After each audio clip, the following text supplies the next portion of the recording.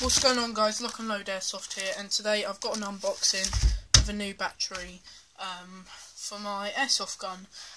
We haven't done a video in a while.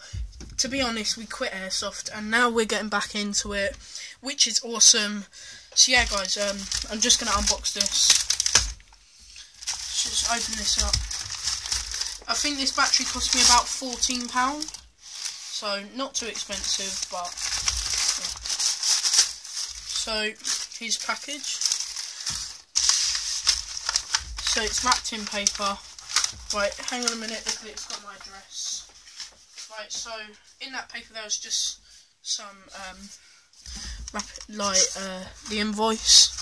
But here I've got a 9.6 volt 1600 mAh nunchuck style Vapex battery. Ben, he used to have this in his GAG gun. He sold it, unfortunately, so he's going to be getting a new gun. But here is the battery. So yeah, hopefully it comes with a bit of charge. Comes with a mini Tamiya. Cost me £14, like I said. Not too heavy, like I said, nunchuck style. So yeah.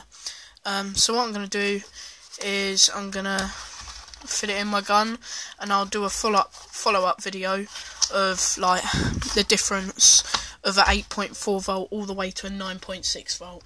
This 1600 mAh, my old battery was 1000 mAh or 1100, so I was using about 1 and a tiny bit of a second battery, so I'm hoping to just use this battery, but I'm going to charge 2 ready for airsoft, so that'll probably be when the video's out.